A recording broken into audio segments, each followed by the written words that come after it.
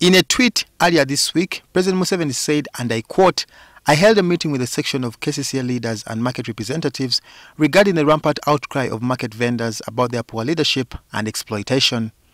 In his communication, the president said markets should be owned and managed by low-income earners as opposed to the rich who tend to exploit them. To implement this, Prime Minister Robinah Nabbanja today met Wandegeya market vendors to forge a way forward on the matter.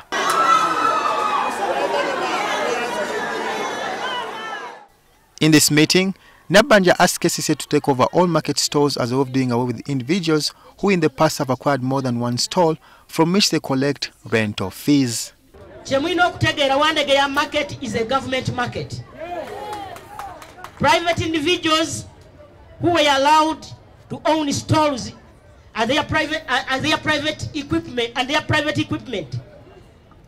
and made alterations in this market and started charging local traders exorbitant charges.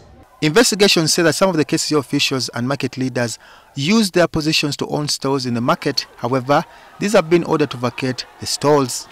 Members of interim committee and allocation committee who were involved in the mismanagement of the market and allocated spaces to themselves should step aside immediately. The Prime Minister, Robinah Nabbanja, says the presidential directive are to be implemented in all Kampala city markets and asked traders to comply with KCCA on new registration guidelines, which will be issued to them shortly.